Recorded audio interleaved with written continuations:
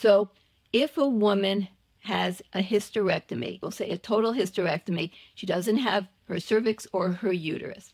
Well, if she still has her ovaries and she is premenopausal, what does that do to the ovaries? Well, clearly you're not going to have bleeding, so you can't say, well, the period's gone, so you're in menopause. No, because menopause is really about the ovaries, not about the uterus. That's why I keep saying it's not about the uterus, it's about the ovaries. So ovarian preservation is really important, but when you do a hysterectomy, it can cause ovarian aging at a more rapid rate and earlier onset of menopause. Now, how are you going to know if you go into menopause if you have no uterus and you can't see what happens to your cycles? The same can actually happen if you've had an endometrial ablation where the uterine lining is essentially burnt out and there's no bleeding. Well, if you have no uterus to bleed or you have no uterine lining to bleed, then what are you going to do to measure?